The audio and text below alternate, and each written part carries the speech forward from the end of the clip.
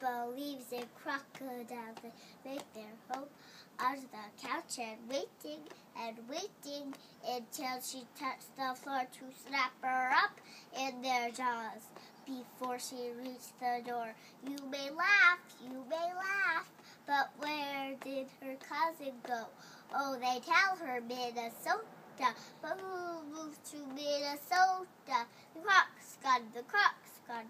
Croc laughed and punched her on the arm and jumped to the floor.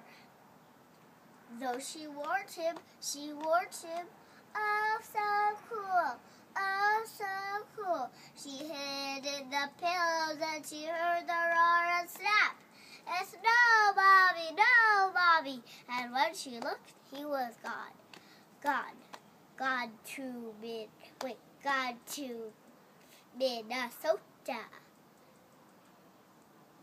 That kept the Crocs quiet, but that was long ago, so they had to be hungry once again.